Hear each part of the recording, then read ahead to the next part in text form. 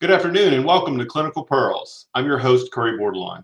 Today, we're excited to have a special panel of UAB School of Nursing faculty to discuss how we are using telehealth to serve vulnerable populations during the COVID-19 pandemic.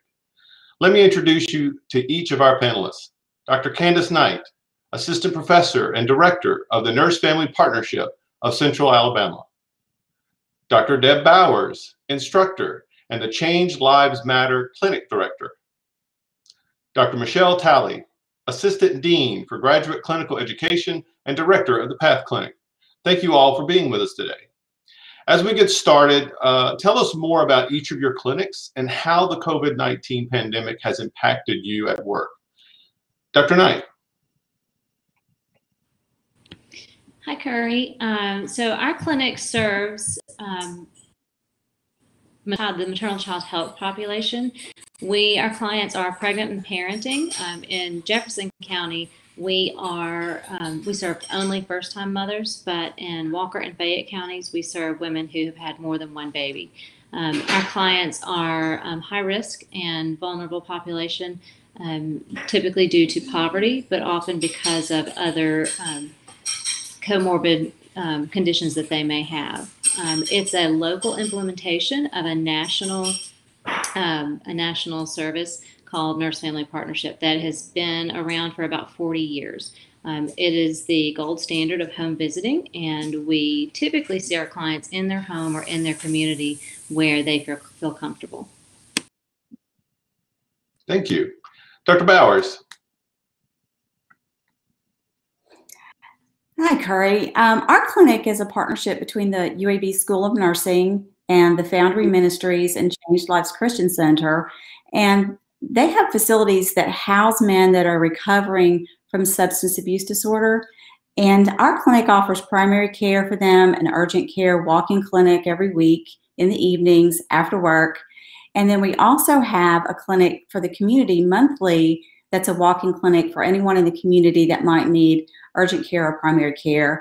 And we treat a number of different disorders, ranging from high blood pressure to type 2 diabetes, to an acute infection, a minor injury, bronchitis, pretty much anything that you would see in an urgent care or a walk-in clinic. Excellent, thank you. Dr. Talley? Hi, Curry. The PATH Clinic is a clinic that provides health care for adults in the Jefferson County area as well as statewide who have diabetes. They have to be referred by UAB Hospital because the PATH Clinic is a partnership between the UAB School of Nursing and UAB Hospital and Health System. So the hospital refers these adult patients, and that's why we can have a catchment area that's a little bit larger than Jefferson County, but they have to be a UAB patient. They have to be have uncontrolled diabetes. They have to be an adult, and they have to be at high risk for readmission to the hospital, and they also have to be uninsured. We are located on UAB's campus, and so it's in close proximity to the hospital and emergency services. Excellent, thank you. So Dr. Talley, tell us, so COVID, this has impacted pretty much every level of healthcare throughout our communities in the United States and the world for that matter. How has COVID impacted your population there at the PATH Clinic? So we routinely saw patients in person, and we have an interprofessional team of providers that provide care when the patients do come to our office or our clinic. And so when COVID hit, across the nation, we knew that this was going to impact the way that we were providing care. So we knew we were going to have to go from in-person visits to some form of telehealth. And so we were planning for that closure ahead of time. And then once it occurred, we went to a telephone model of telehealth. And we had experience in the past with utilizing telehealth through Dr. Eric Wallace's Health Service Foundation grant. where he incorporated 5 of our high-risk patients into his telehealth services. We learned a lot from that implementation or pilot work. We learned that our patients have difficulty with connectivity from Wi-Fi and the technological issues that can go alongside using technology like that. So when COVID hit, we knew we were going to have to switch to telephone visits as our method of telehealth. So how receptive was your staff? How did you prepare your staff and the other providers and to get them to that full transition of telehealth-based care? As I mentioned, we had been planning for that. We had also in the past done telephone calls to patients if maybe they had an appointment, it was a month out and we wanted to check on them. We would set them up for an appointment and call them on the phone within 2 weeks just to check on blood sugars or something like that. So our nurse practitioners and our physicians and students were accustomed to that modality of care. However, we have a very robust interprofessional team that includes medicine, nursing, physical therapy, optometry, public health, dietitians. And so we had to figure out a way, as well as our psych mental health services. We have behavioral health services for our patients as well. So we had to figure out a way to reach those patients together. And I honestly, we haven't quite figured that out as our interprofessional team tries to work with patients.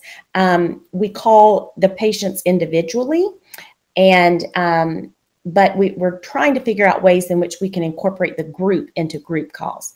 But let me go back and explain how we do that. So our staff, our dietitians or another member of our staff will call the patient the day before their appointment, tell them that the nurse practitioner or provider will be calling them the next day. And then they will make sure that they know that they should be available during a certain time that the provider will be calling. The provider then calls the patient and conducts the telephone visit. And then we package, as you can see in the video here, a little package for the patient that it includes either medications or supplies. And then we set up delivery times for that. So that's how we're conducting our visits now. Excellent. Dr. Bowers, let's talk a little bit about COVID and the transition, how COVID impacted your specific population and the transition into care. How did you continue the care within your population? We faced a very unique challenge in transitioning during the COVID social distancing requirements, because our facilities are also residential facilities for the men that are in the recovery and rescue programs. So having the community come into, so to speak, their home was not best practices. So what we did was, first of all, we brainstormed for about 72 hours of all the options, and we had never utilized telehealth before now. And we decided to purchase some screens that could be set up for separation. And then we accessed the telecare hub room in the School of Nursing and began to have providers service clients' needs from there and have stations set up at the actual facility that had some soundproof and barriers for privacy. And we also had each station set up where each client could, with supervision of a nurse presenter, could check their own vital signs, and that limited the amount of interaction in the facility, and it limited the number of personnel needed, and it provided the social distancing required. Excellent, thank you. So Dr. Knight, with your population, you mentioned earlier that you do in-home visits, and as with your colleagues, Dr. Bowers and Dr. Talley, you've had to transition to an alternative method to providing care to your patients to continue that service. So how did COVID specifically affect your population, and how did you adjust to a distance type availability of care? So we were really lucky to be able to have had some experience prior to COVID with telehealth. With the NFP model, we were able to connect with our clients through telehealth on a limited basis before. But with COVID, we had to shift to an exclusive COVID model. We use all different modalities to connect with our patients depending on what they have access to, what types of technology they have access to. It's a little different than being in the home. Actually, it's a lot different being in the home. But we have found that our clients have been very open to connecting through technology. We use everything from texting to a traditional phone call to FaceTime to Zoom meetings, and so it's been a different experience. But we actually found initially that many of our clients who we hadn't seen in person in a month or more were eager to reconnect through the technology. One of the other things that's been very helpful for our population is that NFP nationally has gotten a contract with Verizon to provide iPhones to clients who did not have access to that technology. That has allowed us to be able to FaceTime or connect with them through that phone with service for 4 months. So we're really excited about that. So how did you get your staff and providers up and running to, because it was a pretty rapid transition from, and I know you mentioned that you had some telehealth experience within your environment before. How did you get them to a full transition of telehealth? Well, Corey, one of our concerns initially was privacy, because very often we talk about topics with our moms that they wouldn't want just everybody to hear or to know about. Things like domestic violence, mental health, just a number of things that are specific to our population that they wouldn't want anybody to know. And when we're live in person in the home, we're able to see, physically see who's there and know who can hear us and when it's appropriate to have those kinds of conversations. So we had many conversations with our staff around being sure that the client is open and willing to have those conversations at that time, and maybe sending a text or an email prior to our video conference or telephone call, just to make sure that they are aware that we might talk about situations like that, so that there is no breach in confidentiality and we're not putting our clients in danger by talking about some of those things. How receptive were your patients to the transition to telehealth, and do you feel like they would want to continue to use telehealth as an access point? Yeah. It's been very individual as far as patients receive it. Some people, I think we've discovered that some of our clients are phone people and some are not. So while I think almost all of our clients are anxious to get us back doing in-person visits, we have definitely had a large degree of success connecting with our clients virtually. However, we have noticed as COVID has kind of drug on here in Alabama and really increased some fatigue with our clients with connecting virtually. I think everybody, including our nurses, we're all anxious to get back to those in-person visits, but we want to do so with all safety in mind.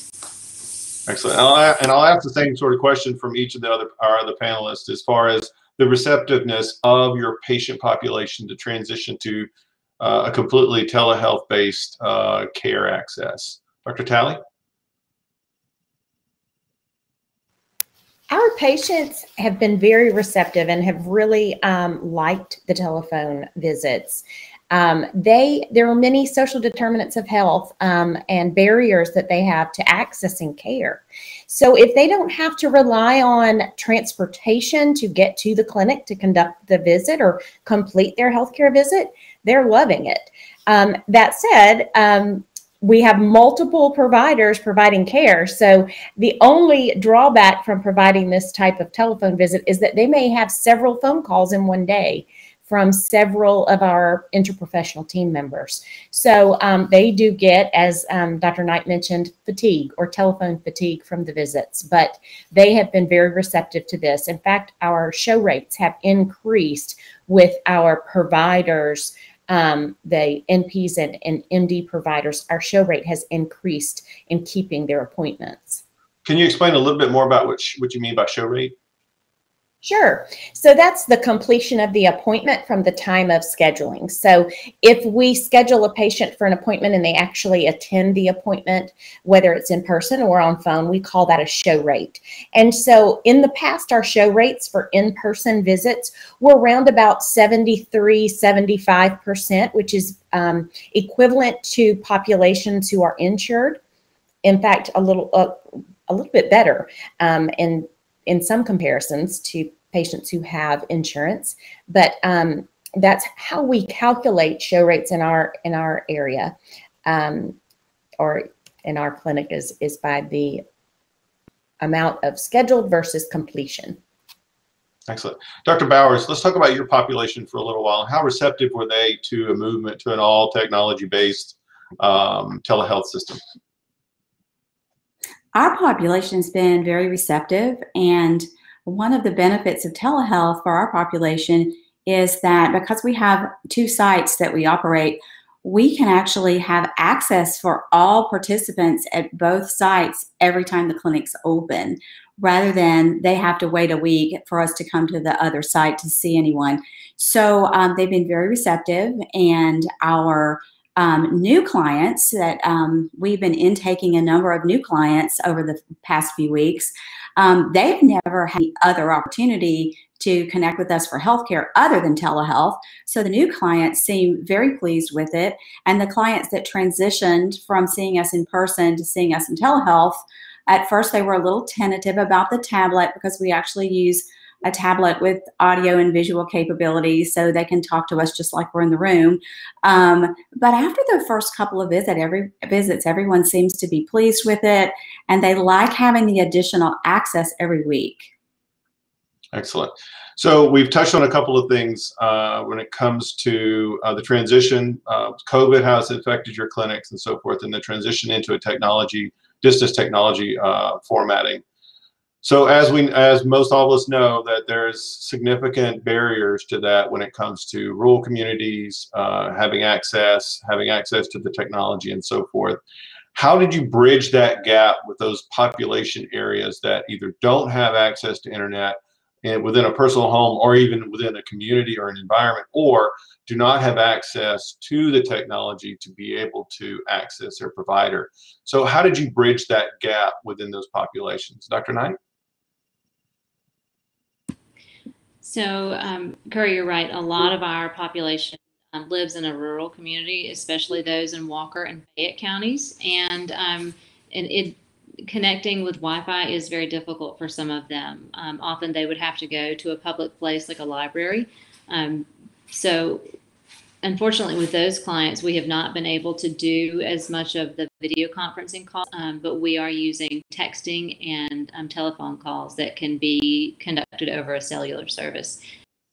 So that's the way that we have managed with those clients in our rural populations. Excellent, thank you. Dr. Bowers. We actually have a wonderful relationship with the IT director at the Foundry, and he's partnered with us to help us overcome some of our challenges with bandwidth. And we purchased some Wi-Fi extenders, and we're able to move the location of the stations closer to the Wi-Fi hub. That way we have had no issues at one site whatsoever connecting with audio and video. The other site, however, that's more rural in Coleman, we have been able to connect with one spot in the facility with no issues. And we're working on getting an additional Wi-Fi booster there, or a hotspot, so that we can have 3 stations, so to speak, up and running at all times when the clinic's open. So what we've been able to do so far is take the clients that are the most acute or with the greatest need, and they would be at the station that has the best Wi-Fi reception, where we can see them and talk to them as if we were in the room with them. And then the clients that just need a refill and have no new problems, if we're not able to connect because of the bandwidth limitations, we're using smartphones. Excellent. You know, we were talking earlier with Dr. Talley, and she explained greatly how, you know, show rate is very important when it comes to a community, to access and to continuity of care and so forth. what kind of show rates, if you will, if I may use your term, Dr. Talley, have you seen in your other areas, Dr. Knight and Dr. Bowers?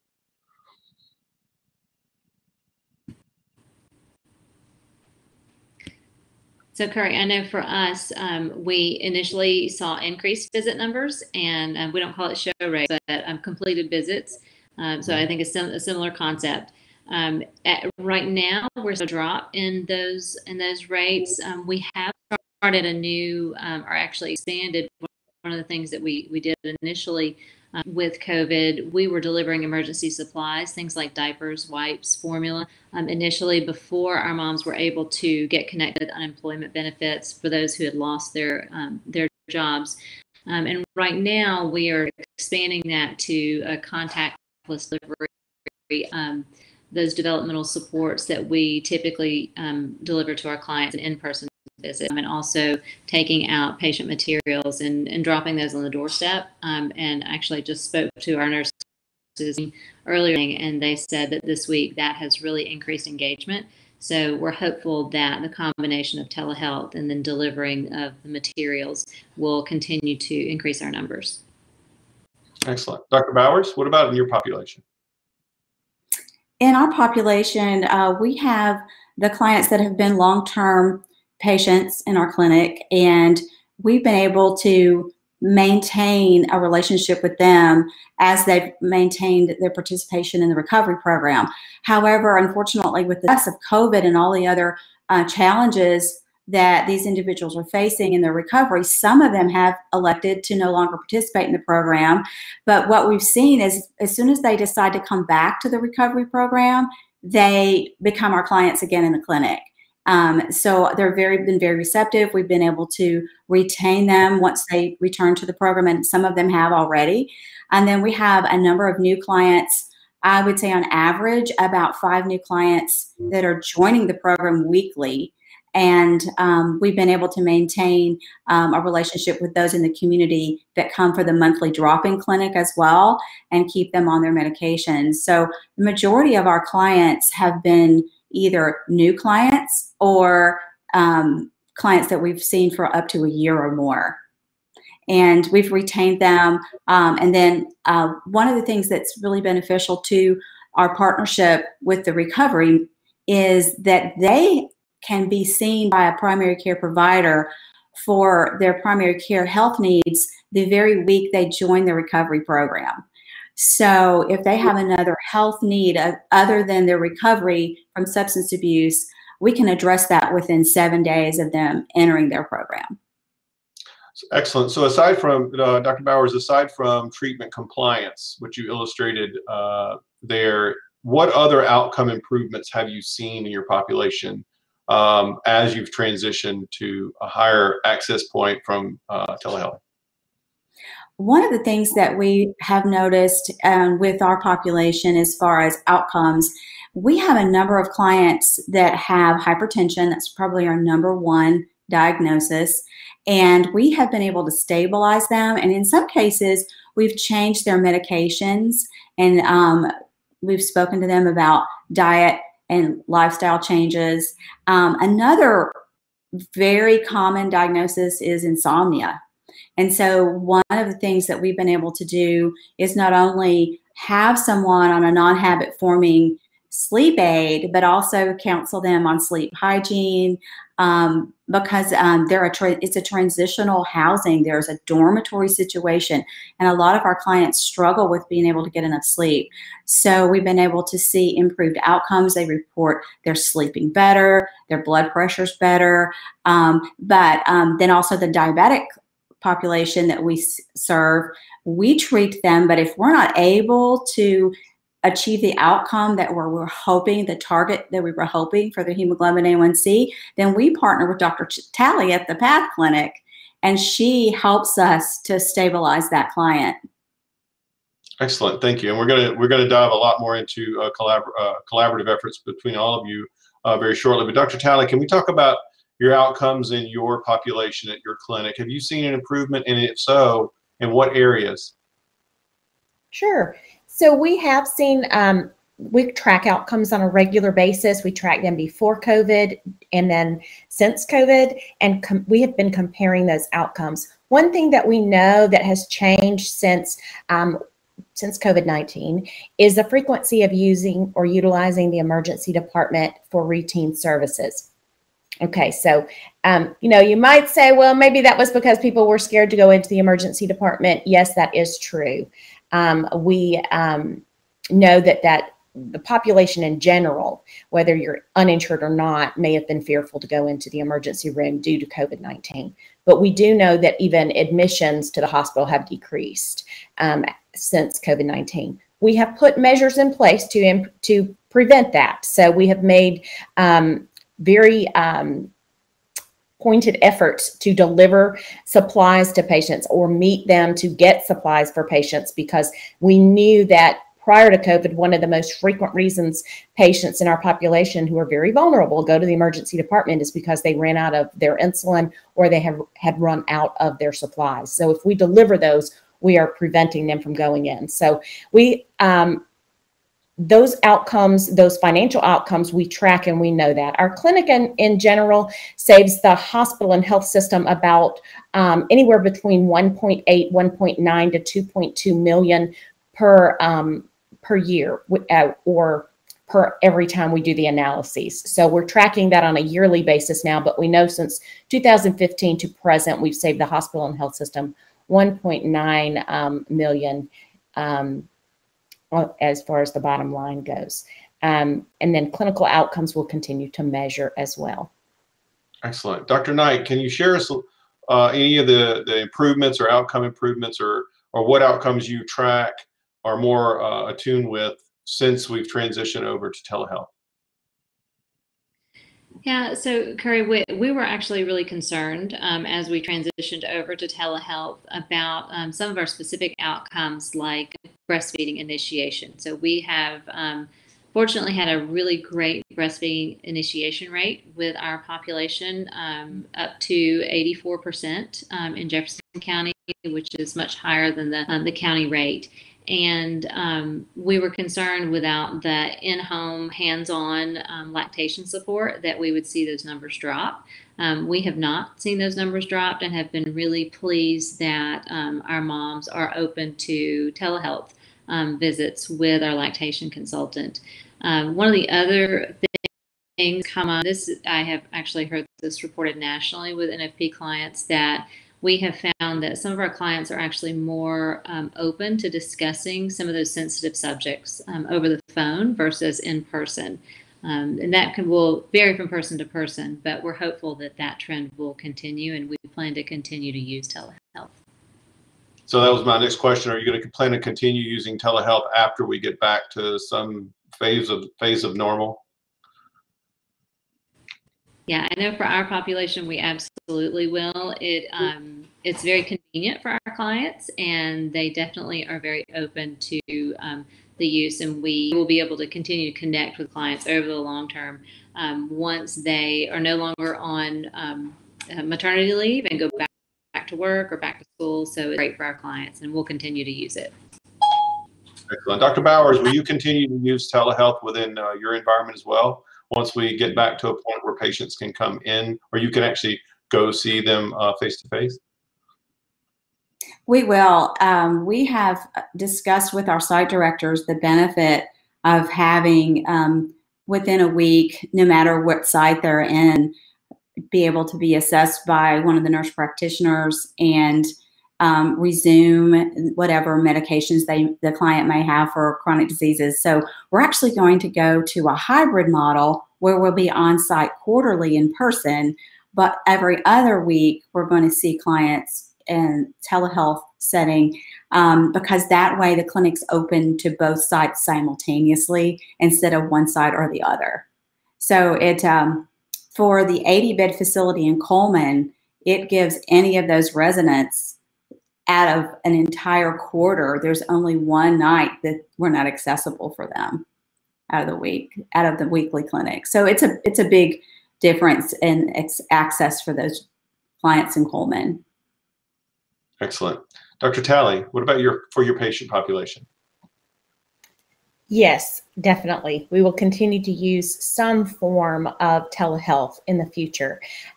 We are going to be utilizing data to help drive whether we open or in what or at how much occupancy we will have in our clinic at any particular time. We want to maintain social distancing and open when it is safe, but we know that as cases rise, we may decrease the in-person visits and increase telehealth usage. And then as cases lower, we may increase our in-person visits. So using data to help drive the decisions that we're making at the clinic is what we're planning. But obviously, we're able to reduce transportation barriers for our patients through the use of telehealth and telephone calls. So as much as we're able, we're going to continue to utilize that method. We do have and are fortunate to have grant funding for our clinic, and HRSA provides money and funds that we can utilize. When COVID-19 hit, we did apply for changes in our budget so that we were able to purchase devices in the clinic and then take them to the home. And we plan to start some in-home visits when we have that equipment available, and our staff and faculty will be using more of a telehealth model with video conferencing for that, especially for our behavioral health patients. We'll be utilizing that method because our behavioral health providers have shared with us that it's difficult for them to provide telehealth visits via telephone because they read so much into the patient's kind of their mental status or their depression or anxiety based on body language and other nonverbal cues. And so this has been difficult for our behavioral health providers to really get a feel for how their patients are doing. So those are the methods that we plan to use moving forward to meet our patients' needs, given this opportunity that COVID's provided. It hasn't all been negative. Excellent. So Dr. Talley, within your population, I'm assuming most of you have an opportunity to have students within your environments. Do you have students there at the PATH Clinic with you? And if so, how are they able to engage in that process with telehealth as well? So that could be a learning opportunity for them? Yes. In fact, this has allowed us to have more students through telehealth than we have in the past. So we have nurse practitioner students who join with the nurse practitioners to provide telehealth by telephone, and we do conferencing and conference calls to conduct the visits. And then as we have incorporated undergraduate or pre-licensure students who are in nursing school to provide some of the behavioral health screening that we need. So we use screening tools for depression, anxiety, mood disorders, suicidal ideation, and that sort of thing. And so we're able to utilize those students and incorporate them into our calls so that they can conduct those visits. So COVID-19 has actually provided an opportunity for us to increase the students that we have in our clinic. And, physical space does provide, it has limitations. So when you remove the physical space as a barrier, then you can increase the students and their capacity to care with us. How have the students been receptive to this? It has been a learning curve for both them and us, I will say. Technology always has its challenges, but they have really enjoyed it. But, I currently have a student that's with me who's only ever provided intensive care work in the past as a nurse. And so he had shared with me, this is just really strange to provide care by the telephone, but he's learning a new skill that he can take and use and move forward and learn from. So it's good to have someone mentor you through it, especially when it's new. So it's a great opportunity for our students because, when we were going through nursing school, things like this didn't, it wasn't an abrupt change in the way we cared. So they're learning to be adaptable, work on a team, and improve communication. They see the efforts that we've put into, shift roles and responsibilities and within our team. They've been able to witness the leadership that has had to emerge from all team members.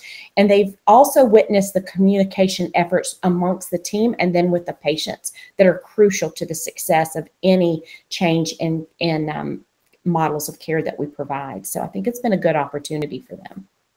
Excellent. Thank you. Dr. Bowers, do you have students within your population that are there learning for clinical time? We do. We have DNP students, we have pre-licensure students, and I think in the future the plans are to have some nurse practitioner students as well.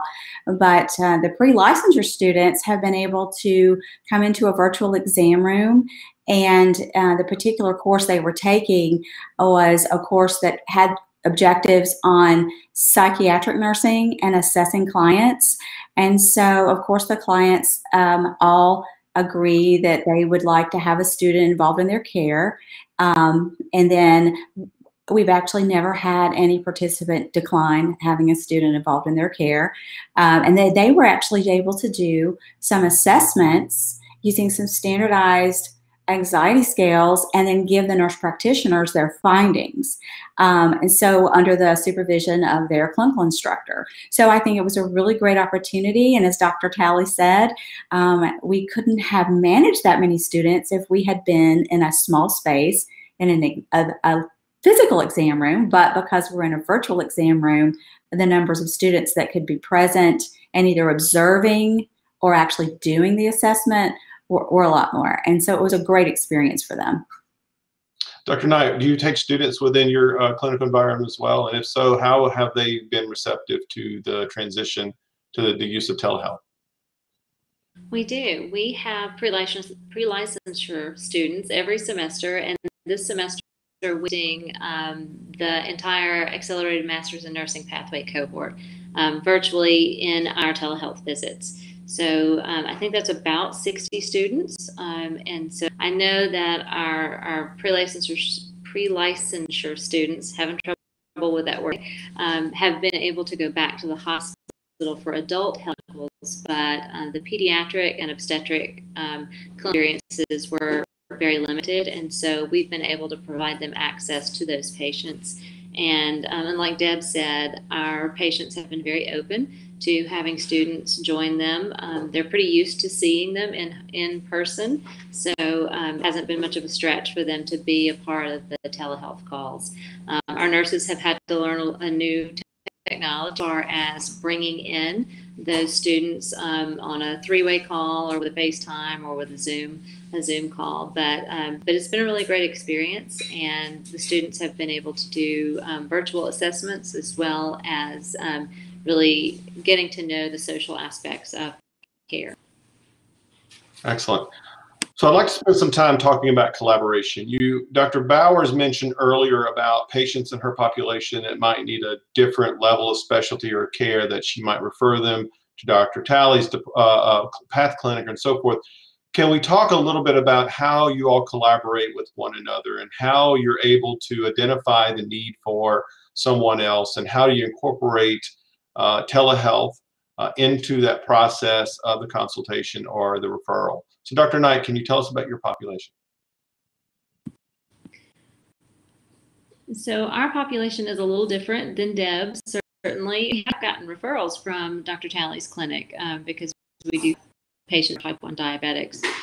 So as far as referral, we don't do as much with Deb, certainly because her population is men. And our client population is typically younger, and so we don't see as much referral, but we have collaborated specifically with Dr. Talley's clinic because both of our clinics were doing deliveries, and that was new for them, and so we collaborated around how or what was the safest way to do that within the community. And it's good to know that we're doing things kind of in line with each other with our clinics. Dr. Talley, can we talk about your collaboration with your colleagues on the panel? Certainly. So with Dr. Bowers, we at times share patients, as she mentioned, where we might take over for the diabetes care, and then she cares for the patient's primary care needs or other needs that they may have. We may refer to Dr. Knight when we have a pregnant patient who has diabetes, because we don't care for pregnant women. So and in fact, when women are pregnant, they do receive Medicaid through the through because they're pregnant, and then the insurance does cover them for 6 weeks after the birth of the baby. And so that's the time period in which we will refer to Dr. Knight. So we have shared patients with Dr. Knight and her group as well. But I will kind of go back to what Dr. Knight said about collaboration among the providers, Dr. Bowers, myself, and Dr. Knight, and other faculty members at the School of Nursing. We have collaborated on ways in which we can deliver supplies. I reached out to her and said, okay, how are you doing this? What do we need to do? You know, what type of things do we need to think of? And then when we ran across, you know, some safety concerns with our staff, Dr. Knight and I had another conversation and said, we want to make this safe for our patients, safe for our staff, but we want to meet their needs, our patients' needs as well. And so she provided some pointers and tips on how she has been able to do that with her faculty and staff as well. So it's been a really good experience for us to kind of unite together and pool our minds and resources as well. Dr. Bowers, do you have some thoughts to add? Yes, we're very grateful for the PATH Clinic and our partnership for our clients that have type 2 diabetes and that are no longer managed well on their oral medications, and they have to transition to insulin. That's not something that we can do at our current clinic. We have a dispensary model. We do not include on our formulary insulin. And so we would refer them to the PATH Clinic, and we have referred clients, and they have met their target and they're doing well. And so if we had not had that access to that resource for them, we would be limited with their diabetic care and helping them meet their goal for having their blood sugar under control in spite of their compliance with the diet, in spite of their compliance with their oral medications. It just wasn't enough for them. So we're very grateful to have that partnership. Excellent. So I want to ask a question that we've had from our audience, from one of our viewers. So how may we improve the telehealth moving forward? So in each of your areas, you've seen some positive improvements with patient outcomes. You've talked about collaboration within other specialties and other clinics and so forth. How can we actually improve the telehealth that we have moving forward as we continue to embrace it even beyond COVID-19? Anyone? I'll Dr. speak Talley? to that, Dr. Oh, sorry. Go ahead, Dr. Bowers, please. Yes. One of the challenges that we have had in the more remote site is just related to bandwidth. And so I think that, you know, with telehealth and it being such a great access to care point for our rural population, just working to improve the technology to support it has been one of our major obstacles that wasn't an obstacle at all in our urban setting in North Birmingham. So I think that's one thing that we can do to improve it. And I think that actually training, we have trained our nurse presenters, which are our graduates, and our students that we had in our honors program, some of them, and some of them are students that were in our registered nurses primary care scholars program. And so they were very well prepared to take on the role of nurse presenter now that they're registered nurses in our community. However, I think having training available for more nurses would be a big way to support telehealth in the community. Excellent. Dr. Talley, do you have some ways that you would like to see telehealth improve moving forward? Yes. So specifically for us, we're going to be working on trying to figure out, again, those group visits. How do we, in an interprofessional team, you know, allow the patient to receive multiple services, but during one maybe phone call, maybe one Zoom session as has been used before, and taking equipment to the patient's home to conduct the visits if we need to do that. So we're looking at different ways. We know that having worked with telehealth in the past, we faced the same or had the same problems kind of that Dr. Bowers mentioned with connectivity, bandwidth in the patient's homes. And when they had technological issues, they were not able to troubleshoot or had no expert in the home kind of to help them. So those are things that we need to work through, maybe a little troubleshooting booklet for our patients if we utilize video or telehealth, other telehealth modalities other than the telephone. So that's kind of what we're looking at. Excellent. Dr. Knight. So I would second what Dr. Bowers said about bandwidth and access, especially in our rural populations. I'm hopeful that this COVID crisis, one of the positive outcomes will be across the state. We will see greater access to Wi-Fi and to phones and tablets and those kinds of things, potentially related to our education system. So I'm hopeful that that will improve greatly in the near future, and we will be able to serve all populations across the state with telehealth. Excellent. Thank you so much. Well, during our final minute here, I want to just briefly ask, do you have any major takeaway for anyone that has not really embraced telehealth within their clinical setting or within their practice setting? Any quick word of advice to say it's okay to try? So does anyone have any quick word of advice for anybody watching today? I can speak to that, Curry. I would say having, the clinic that we work in and that I administrate, we had no idea that we would need to transition to telehealth in a few weeks. And so we actually transitioned and no one missed their monthly visit. So, which was quite a feat thanks to our excellent team. And I would say, don't be afraid to just take the plunge because it really makes you better. We had to analyze every decision, every bit of administrative policy, every workflow, step 1, step 2, step 3 in the workflow, and it made us better. So I would just encourage anyone who's considering it to take the plunge, get as many resources as you can, talk to as many people that are doing telehealth as you can, and then you learn as you make the effort, and it's well worth the effort. Excellent. Dr. Talley or Dr. Knight, you have some words of wisdom? Sure. I would say the same as Dr. Bowers. Just jump right in, try it, and then utilize, rapid cycle quality improvement.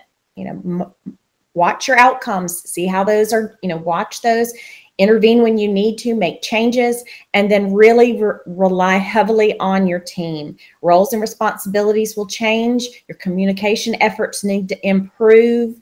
And so, just embracing teamwork as you work through that. But, we had planned and people have been planning to transition to some form of telehealth, but COVID-19 forced that quicker than we had hoped or had wanted. And but the results have been very positive. So just embrace it and blaze on. Excellent. Thank you. Dr. Knight, any final words? Yeah, I would absolutely agree with both Michele and Deb and say embrace telehealth. It has been a great tool for us to maintain connection with our clients. That's so important. And it definitely breaks down some barriers that we had seen before, especially with transportation and some other things. So it's been a great benefit to us and to our clients. So don't be afraid. Excellent. Well, thank you all for participating today in this virtual meeting with Clinical Pearls. We really appreciate all the very informative information from our panelists. We appreciate all the discussion when it comes to telehealth and so forth. We look forward to seeing you next time on Clinical Pearls. Thank you for joining us. If you liked this video, please remember to like and subscribe and click the bell icon to get instant notifications when we release new videos. For more information on how to get CEU credits or for more on the UAB School of Nursing in general, check out the description below. Thanks for watching.